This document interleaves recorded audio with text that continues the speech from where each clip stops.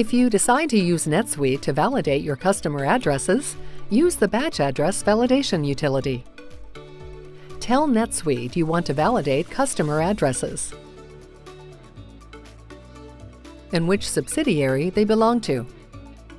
You can specify a date range for when your customers were added, the type of address, and whether you want to validate inactive addresses.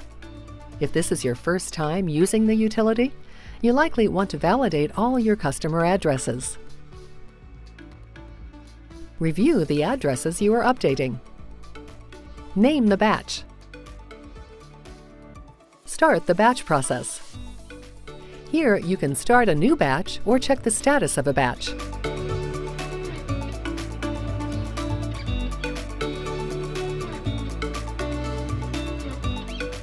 The utility shows you how many addresses were validated or not.